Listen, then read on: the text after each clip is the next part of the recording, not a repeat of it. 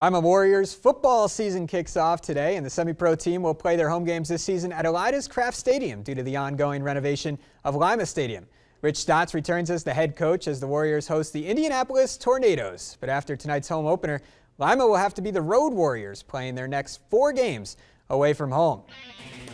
First quarter, Warriors trailing 3-0. 3rd and 10 for the Warriors on their own 10-yard line.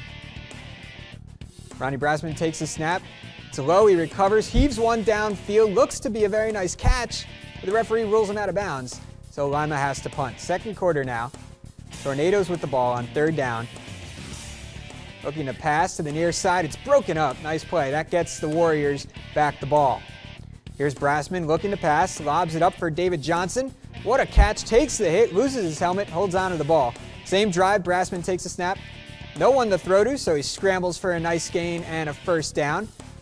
The Warriors in the red zone. Keene, Runyon at quarterback, hits Johnson on the out pattern, takes it in for the touchdown. The extra point would be blocked, but Lima takes a 6-3 lead.